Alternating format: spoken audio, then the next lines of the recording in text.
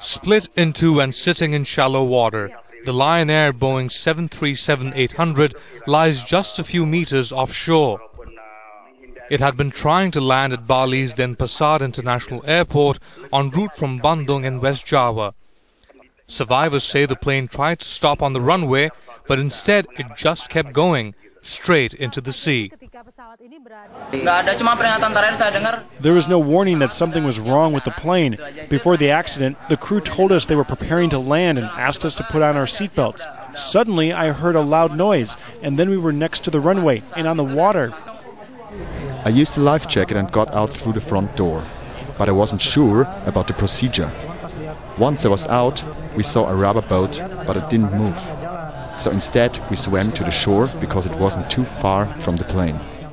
So far, officials have been unable to say what caused the plane to overshoot the runway. It's not clear whether the damage to the fuselage was caused by the landing or when it hit the sea. We took delivery of the aircraft in March this year, so it's only been operational for 2 months. It's a brand new plane that we received directly from the manufacturer. The captain flying the aircraft had 10,000 hours flying experience.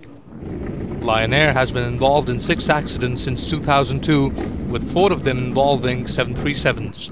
This poor safety record has seen it blacklisted from EU airspace, along with many other airlines operating in Indonesia. Something that scenes like these will do little to change. Ali Mustafa, Al Jazeera.